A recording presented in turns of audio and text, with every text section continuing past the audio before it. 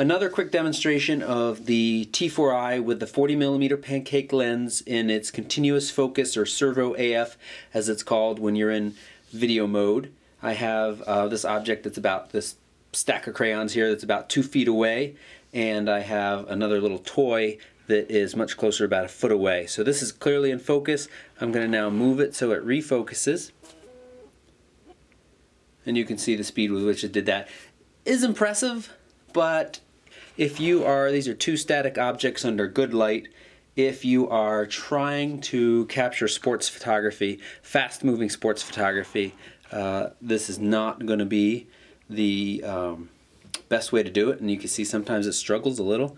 It's not quite sure. There it goes as I moved it a little bit. Now I'm going to shut up for just a second and let you hear this, the focusing, and see if you can actually hear the changes.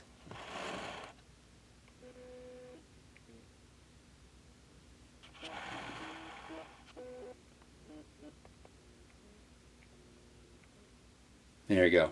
I'm not totally sure if the audio picked that up or not. I'll be able to tell when I throw this into the video editor and throw it online, but I hope you can hear that. I'm recording both with the onboard audio of the T4i, which Canon says should not pick up the sounds from the STM lenses, which are the 40 and the 18-135, but I'm also recording with a zoom mic that is quite close to this lens, and I'm hoping that has picked up some of the noise and you can hear. In a minute I'm going to redo this test with a different lens, and I think you're going to really be able to hear the results of that.